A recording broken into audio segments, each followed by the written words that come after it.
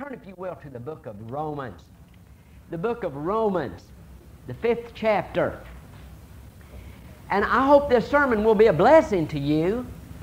It certainly is a blessing to me.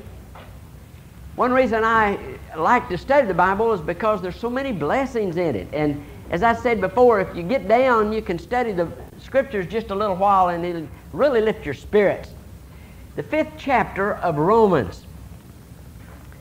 And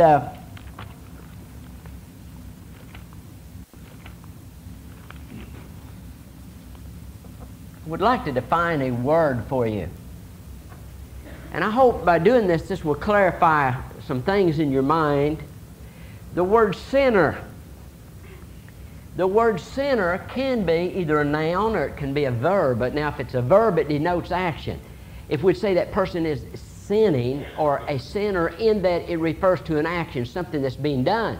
And so the word sinner can be a verb which denotes the act of doing something, something in progress. Sinner, someone that's sinning. But it's also referred to, and the word sinner can also be a noun, which is in reality, which is a title.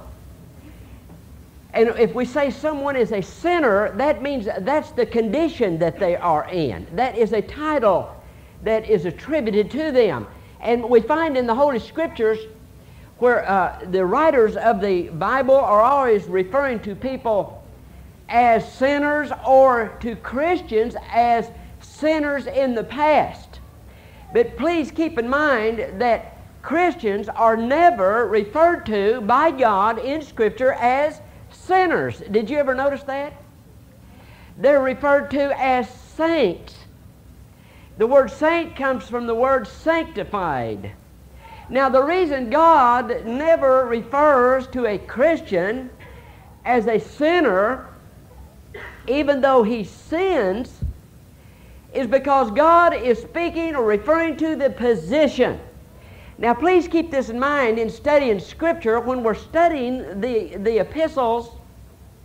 And I think where a lot of the confusion comes in, some of the passages and Scriptures are referring to our position in Christ, which is secure, where other Scriptures or passages is referring to our walk with Christ. There's all the difference in the world. You see, my position in Christ, my salvation is secure because of my position. My position is that God sees me as righteous, as forgiven, because of the work that Jesus did on the cross and is now doing as intercessor in heaven. God does not see me as a sinner, even though I sin. Now, but my practical experience is, my walk down here is that I sin and I fail every day.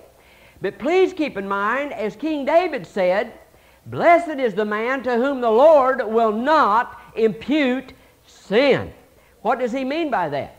He means that once you are saved, God never charges your position in Christ with sin. As far as God is concerned, sin is history in the life of a believer as far as your position. You are secure in Christ Jesus. But that does not mean as mortal, having not only the new nature, but we also have the Adam nature, and because of that, we sin, but the new nature is not charged with the sin, but the old Adam nature and the flesh is charged with that sin. But we also know that the flesh goes back to the grave.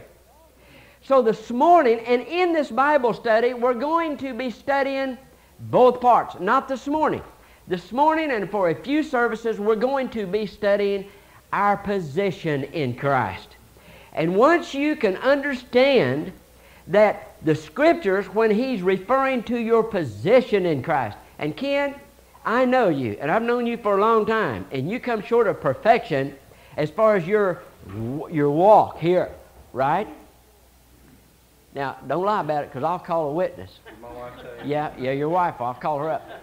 But that's just the way it is. But as far as your position in Christ, you are holy, you are righteous. Now, that's what we're going to be studying this morning, and will be for a while. is our position in Christ. And then we're going to take a look at the Scriptures. You're not off the hook, folks. You're going to find out this, that because of your position in Christ, you are secure. You are eternally secure because of your position in Christ. But as children of God, once saved, you have duties and responsibilities that God expects you to perform. He expects you while here to be holy, completely filled and relying on the power of and leadership of the Holy Spirit. That doesn't affect your salvation, but folks, that does affect your chastisement. It also affects rewards. It affects fruit bearing. So when you're studying the Scriptures, because I know a lot of people say, well, it contradicts itself. The Scriptures contradict themselves. The Scriptures do not contradict themselves. You just need to know what he's talking about at any given time. All right? Please keep that in mind. Now this morning, we're going to be studying your position in Christ. And I'll tell you, I said before when I began the service, I hope you can worship. I hope you already are worshiping. I hope right now, through the power of the Holy Spirit, you're praising God for eternal life. If you don't have eternal life, we hope that you do have before you leave here. But as I was studying this, I couldn't keep from worshiping. You know, that's a fruit or a work of the Holy Spirit. As you realize these truths, you realize what God has done for you through Christ Jesus. You can't keep from rejoicing. You can't keep from worshiping God. Now, let's notice here, there's a word that starts out the first verse of the 5th chapter of Romans, and it's a word that therefore. I heard a preacher say one time, anytime you see the word therefore, look and see what it's there for. So what the word therefore means is in conclusion to what all he said preceding this. You wouldn't begin a conversation with therefore. I wouldn't just walk up to Bill on the street and say, Bill, therefore.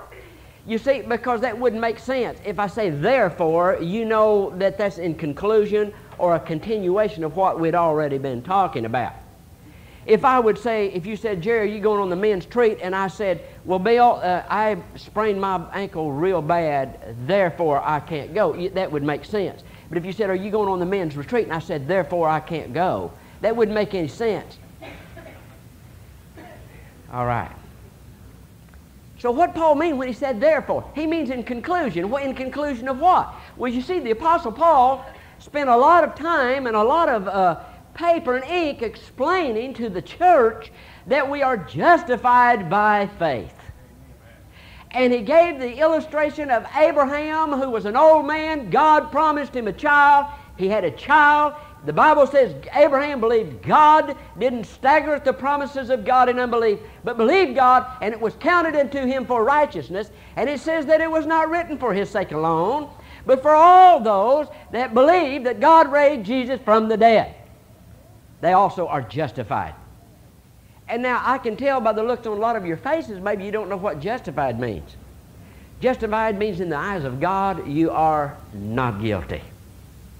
Folks, you have been to court, the highest court in the universe, and He has declared you not guilty. There is no sin charged against your account. That's what the word justified means.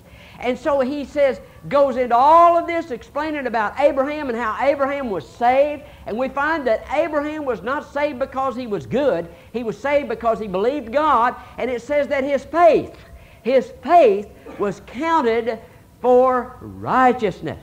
Now, he starts out, therefore, in conclusion to what I have already said, being justified, and notice what he says, therefore, or because of all of this, therefore, being justified by what? Faith. Faith. Listen, folks, if you're saved, you are guiltless in the eyes of God because of faith, not because of your works, because you believed on Jesus. Therefore, being justified by faith, we have peace with God. Now, folks, this word peace in this particular instance doesn't mean tranquility of mind. It's good to have peace. It's good to be in a relaxed state, in a peaceful situation, a peaceful environment. That's not what he's referring to. This peace means peace as opposed to war. You see, what people don't realize, folks, if you're not saved, you're at war with God. And God is at war with you. The Bible declares that there's an animosity between you. And that's a very dangerous position to be in, being who God is. Being that He is omnipotent, being that He is all-powerful, you do not want that kind of a person or a God angry with you. But the Bible says that God is angry with the wicked every day, and you are at war. But it says, because of faith, when you believe on Jesus, therefore being justified by faith, we have peace with God. How? Through our Lord Jesus Christ. What's He referring to? Because of the work that God did on Calvary, we now have peace. God has reached down through Jesus Christ, took the sinner's hand. Jesus took the sinner's hand and God's hand and brought us together. You see, the vengeance, the wrath of God was satisfied by Christ there on the cross. So now we have peace with God. We're not at war. Where we were enemies, now we're friends. And that's exactly what that means. Now notice something else. By whom, what does it mean by whom? By Jesus Christ, because that is the subject. We have peace because of Jesus Christ, by whom also, not only do we have peace, we have access by faith into this grace wherein we stand. Now, you see, another problem is people don't understand what grace is. People do not, it's a 5-letter word, but people do not understand the word grace. Now, folks, the word grace does not mean mercy, all right? The word grace contains a mercy, but it's far greater word than just mercy. It even means far more than deserved mercy. You see, a lot of people, maybe they've committed a crime, but they deserve mercy because of the circumstances. It does not mean undeserved mercy, although that is a part of grace. Grace is unmerited favor. You see, it's not just the negative aspect of it, there's the positive side. God favors you when you didn't deserve it. Now, I want to give an illustration. Let's assume that I'm walking down the street and I'm on the sidewalk and I'm minding my own business. It's a beautiful spring day. And while walking down the street, there's a big mean dog, comes out of a backyard, runs through the backyard, through the front yard, runs across the street and bites me. I didn't do a thing to that dog. I mean, he takes a chunk out of my leg. I didn't provoke him. He saw me. He deliberately ran over there and bit me for no reason whatsoever. All right, after he bites me, he starts across the street and a car hits him. Boy, he's laying there suffering. Now, you see, if I looked at that dog, I mean, there I'm standing, my leg's bleeding, I'm looking at that dog, I don't owe that dog anything. You know what would probably go through my mind? Good enough for you. You got what you deserved. But you see, undeserved mercy, unmerited mercy would be if I thought, boy, I know he bit me, but he's really crippled up, and he's suffering. And I'm going to take him to the vet and have him put to sleep. And I load him up and put him in my car, blood and all. There I am wounded. I drive to the vet. I walk in with the dog. I lay him down there, and I say, he was hit by a car, and I brought him in to have him put to sleep, and here's the $20. Boy, now that'd be unmerited mercy, wouldn't it? Because he bit me. I don't have to do anything for the dog, but because of mercy, because of undeserved mercy, I had mercy on him, and I do have to put him out of his misery. But see, that's not grace. Grace means unmerited favor. See, not only do I pick him up, not only do I take him to a vet, but I say, I want you to check him over. The vet x-rays him. He comes back and says, he is really busted up. His hip is crushed. He's got neck damage. He's got internal damage. It's going to take a series of operations. The hip's going to have to be pinned, and it's going to cost about $500 altogether to have it done. This dog just bit me. And I say, go ahead and fix him up, and I'll pay the bill. Now, that's grace. That's grace. See, not only did God have mercy on me, He favored me, and I didn't deserve it. That's grace. Now we have access into this grace. Now please imagine grace is this room. Now the door into this room is a door. You see, some people think there's something magic about faith. There's nothing magic about faith. A lot of people have faith in faith. Did you know that? Well, I've got enough faith, blah, blah, blah, blah, blah, blah. Listen, faith is nothing unless it's anchored in God. You see, faith is just the access to get you into God's unmerited favor, into the blessings of God. That's grace. Now, notice something. Because of the work that Jesus did on the cross, by whom also we have access by faith into this grace.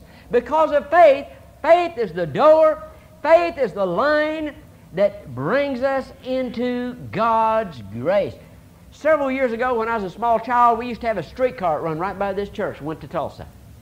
And I've ridden that streetcar I don't know how many times, but there's one thing about the streetcar, it run off electricity, and it had a line that ran along and it had a pulley, and there was a high line right above it. And that car wouldn't run unless that high line that pulley was rolling down that line. That's how it got its power. And I remember coming home from church when we went to Broadway as a little child. Some teenage boys on bicycles were riding along there, and they ran up there and they grabbed that rope and they jerked that arm down. Of course, that turned that trolley car off just like that. The conductor had to get up, get out, put that pole back up on that line. You see, faith is what connects you to God's unmerited favor. That's what Paul's saying. Now, he can only do that. God can only save you by grace because of what Jesus did on the cross, because He's a just God. But now here's what I like about this. By whom also we have access by faith into this grace wherein we stand. You see, once you're saved, you stand in grace. You're not moving in and out of it. You stand in grace. Because, why? Because of your position. Your position is that you are justified. You are declared innocent. You are declared righteous. You are declared not a sinner by God because of the work that God or Christ did on the cross. Now notice this. And we rejoice in hope of the glory of God. Folks, I want to tell you something. If it wasn't for God's grace, I could not rejoice this morning. I was telling my wife this morning, I said, I'm glad we're not saved by our works. I wouldn't have any hope. And you wouldn't either, folks. If your entrance into heaven was determined by your works, you wouldn't have any hope. But because we are saved by grace, God's unmerited favor, then I can rejoice. I can rejoice because by faith I have entered into that grace. I can worship and praise God for His marvelous grace. And I have no merit of what my own. Over here in the other chapter, Paul said, where is boasting then? He said it is excluded. By what law? Of works? No. I can't boast because of works. But he said by faith. Faith is the only thing. God's grace through faith is the only thing that's going to get me here, get me there. Now notice this. And not only so. Now here's another way he says that this is kind of a litmus test. And not only so, but we glory in tribulations. Now in the Greek that word glory means we boast. We boast in tribulations. Now that's hard to believe that we would boast in tribulations. Because you see, keep this in mind. When a Christian goes through tribulations, when a Christian goes through trials, they have an altogether different outlook than when a sinner goes through trials and tribulations. Something marvelous happens when a Christian goes through trials and tribulations. Paul says, for one thing, the love of God is shed abroad in your heart. Now notice what it says. When a Christian goes through trials and tribulations, it works patience. Now this word patience doesn't mean passiveness. It isn't like I'm just very patient sitting here waiting for a bus to come by. That's not what it means. It means that we have a strong confidence. We know that God is in control. Why? Because I'll tell you why. I don't care what you go through, folks. if you're saved, and the love of God is shed abroad in your heart, you know God is with you. You know that God is ruler of the universe, and God is going to see you through and bring you out on the other side. And so therefore, you have a strong, confident endurance in that. Then it works experience. Experience. You see, once you've gone through several trials, then you have experience. How many times have you seen someone going through trials, and some of you that have been through them, what have you said? Just keep trusting the Lord. He'll see you through it. Boy, I've been down that road, but God will see you through. And we know that all of us that have been through trials, severe trials in our life, know that God doesn't fail us. Isn't that right? We have experience in that. And keep this in mind, and hear what Paul's saying. That's one way you know you're saved. Here's something that I've noticed in my lifetime. When a Christian goes through severe trials, it seems to always bring them closer to God. It just does. It always seems to bring them closer to God. When people that aren't saved go through severe trials, they seem to have a bitterness towards God.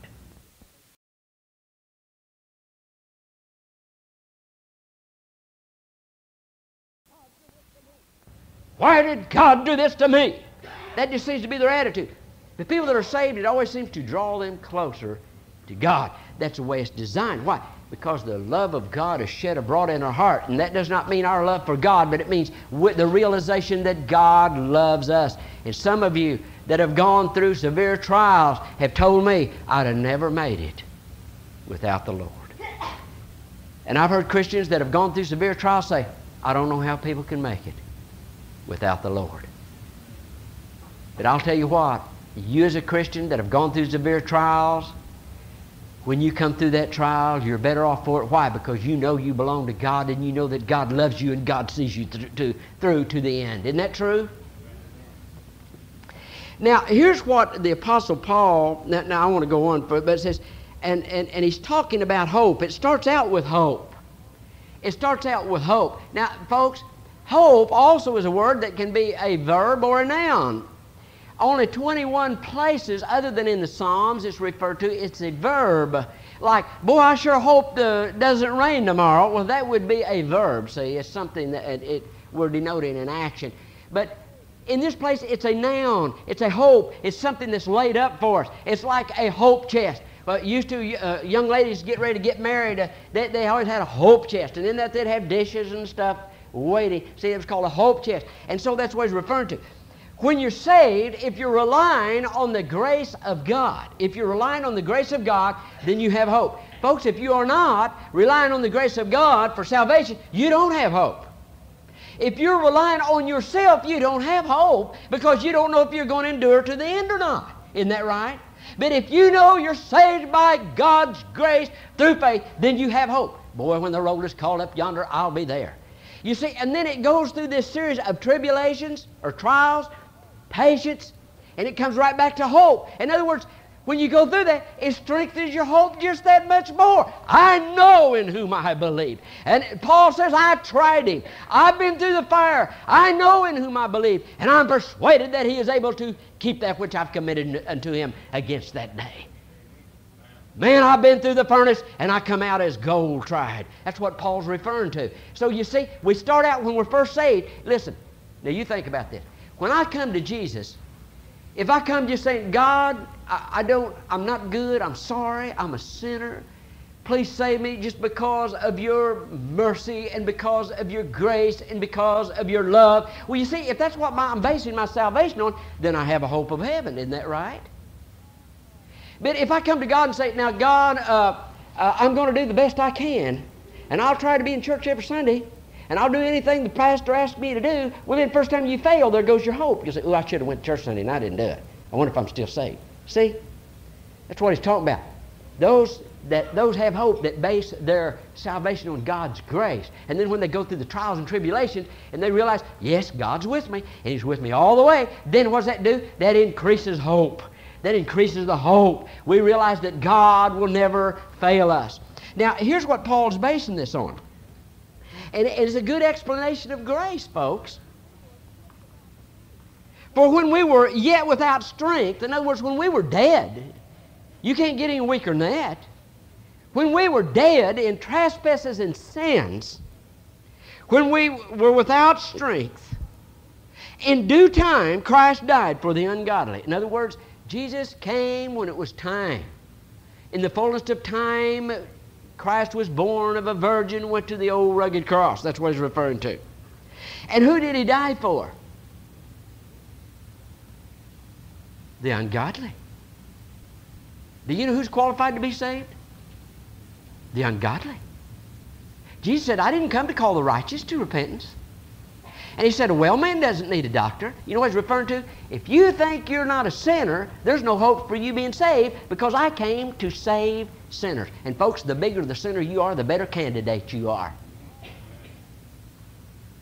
Always remember that. Until you become a sinner, there's no salvation offered to you. Now listen, there wasn't any bigger sinners than the old Pharisees. But Jesus didn't save them because in their own eyes they were just fine and dandy. But Jesus said, I come to die for sinners. And folks, when you come to the point where you realize you're a sinner. And folks, you'd be surprised how many people are going to church every Sunday that don't realize they're sinners. You see, a lot of people think, well, I never robbed anybody. I never killed anybody. I never did even get drunk. I don't take dope. I don't go to honky-tonks. I'm not a sinner. Well, maybe I'm not perfect, but you see, they don't realize that we're sinners. And Jesus said, I came to die for the ungodly. I came to die for sinners. Now notice something. It says, while we were dead in trespasses and sins, he died for the ungodly. And it says, for scarcely for a righteous man will one die. In other words, that's a possibility. There's a possibility that you might die for someone that's righteous, or in other words, a good moral person. You might do that. Or yet, peradventure, for a good man, some would even dare to die. Someone that's just good and kind, you might. There's a possibility somebody might. I want you to just, if you will, very quickly, just think of all the people on one hand you die for. Well, maybe I'm just being honest. I love you people. I'm not going to die for you. All right. But he said some might do that. But God commendeth his love toward us in that while we were yet sinners. Now notice something about yet sinners. Yet sinners. Which implies we're not now. Isn't that right? Like if I'd say, you know, when I was a teenager, which implies I'm not now, but when I was. And he says, while we were yet sinners, before we were saved. See, God doesn't see you as a sinner after you're saved. While we were yet sinners, Christ died for us. The dog bit him. He not only took him to the vet and paid the bill, he died for the dog. We're the dog. While we were yet his enemies, he died for us. Boy, that's grace, folks. That's grace. Look at this. Much more than. Oh, I'll tell you what, the Apostle Paul, I believe when he was writing Scripture, of course he was doing it under the inspiration of the Holy Spirit, and I believe there was times he just had to lay the pen down and just, man, I believe he just went into a praise service. I believe, but the reason I believe this, because you see, this didn't come from the Apostle Paul, but it came through the inspiration of the Holy Spirit. And when God was giving him these sacred scriptures to pen down, and he realized what God did for me, he said, and much more, even more than the fact that God loved us while we were yet sinners and died for us. Look, much more then, being now justified by his blood, we shall be saved from wrath through him. Now, I want to go ahead and read this other verse, because this other verse explains and throws light on this verse. For if when we were enemies, we were reconciled to God by the death of his Son, much more, being reconciled, we shall be saved by his life. Now, what is Paul saying? He's saying, praise God, if a dying Savior can save you, how much more can a living, exalted Savior keep you? It's just what he's saying. If he's not saying that, folks, what is he saying? That's what he's saying. He said, if a Savior, the work that a weak, beaten, dying, bleeding, and then dead in the tomb Savior, if the work that was accomplished in His humanity, His humility, and in His death can reconcile you with God, how much more now that He's raised and ever liveth and is at the right hand of God to make intercession for the saints, keep you. Woo! Boy, I'll tell you what, that's a powerful God that in His death can save me and bring me together with God the Father. But how much more that now He's in the glorified state at the right hand of God and is constantly making intercession for His people, keep me. No wonder Paul breaks out in praise. No wonder he's always saying, saved by grace through faith, and that not of yourselves, not of works, lest any man should boast. Oh, I'll tell you, folks, I praise God that it's by grace, because I know my works, and I fail Him every day. But the only way God could save me is positionally make me secure. Now, the church's job, your job now, is to make your walk match your position. And Paul spends a lot of time in the Gospels teaching us what we should do and how we should live and how that we should be honest and how we should love one another and not devour one another and not lie to one another, so that our walk matches our position. You see, right now, as far as God's concerned, I'm already seated in heavenly places in Christ Jesus. That's my position. See, my position is I'm completely justified. Now notice this. And not only so. That's twice he says, and not only so. Boy, there's more to come. It just gets better and better. That's what he's saying. And not only so, but we also joy in God. We joy in God through our Lord Jesus Christ, by whom we have now received the reconciliation. I can joy in God. Folks, I want to tell you something. I praise God this morning. Not because of what I've done for Him, but because of what He's done for me. I praise God that He, by grace, saved me, because I'll tell you what, I didn't deserve it. But I want to tell you something. It says in the first two verses, He not only saved me by His grace, folks, but He keeps me by His grace. Does this make sense? When I was His enemy, and He reconciled me to the Father, now that we're friends, is He going to kick me out? If He loved me when I was ungodly and died for me when I was ungodly, is He going to kick me out now that I'm still not completely sanctified? I'm a lot better than I was. I know it's just hard to believe, but you ought to seen me before I was. I'm better than I was. He saved me when I was. Is He going to kick me out? No. Why? It's by grace. All through here, he constantly saying, folks, it's by grace. It's because of God's unmerited favor towards you. You didn't deserve it. You never will deserve it. But He chooses to bless those that have faith in His Son. You can't do it by your works. You're not that good. I have a cousin that's a builder in Grove, Oklahoma, and he's a good builder. And he said, Jerry, he said, I can go to any house. He said, I don't care how good a builder is. He said, I can go to the job site, and he said, I can walk around and I can pick that guy to pieces if I want to. He said, I can walk around that house and I can say, now this brick's a little crooked, and this one's sticking out just a little bit, and this vent that he put in down here is just a little bit off, and look at the roof, look how the shingles aren't completely lined up. He said, I can pick that place to pieces if I want to. And folks, I don't care how good you think you are, you let me follow you around for about 24 hours and I can pick you to pieces. I can pick you to pieces. And you can pick me to pieces. But praise God, it's by grace. It's by grace. You know what Paul's saying? Quit picking people to pieces. Quit devouring one another. You're saved by grace. Just love one another. Love one another. Because he says positionally, in God's eyes, you're secure. You already made it as far as God's concerned. But he said, children, while you're here, get along. Love one another. Don't lie to one another. Don't steal to one another. Try to live up to your position in Christ. But folks, if you're not saved, I'm not even addressing you. You see, because you have not come under God's canopy of grace. But you can.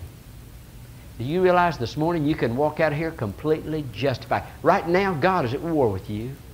He's at war with you. He's angry with you. He's furious with you. But you see, because of the work on the cross, you can walk out of here this morning and literally and actually say, I'm a friend of God. The war's over. We've made peace. Because of the blood of the cross, peace has been made. And even right now, I know that I'm going to fail. I know that I'm going to fail. But praise God, there in Hebrews it says that He is able to save to the uttermost those that come to Him through Jesus Christ. You see, and I'm an uttermost. I'm an uttermost. And He ever lives and stands at the right hand of the Father, constantly pleading my case.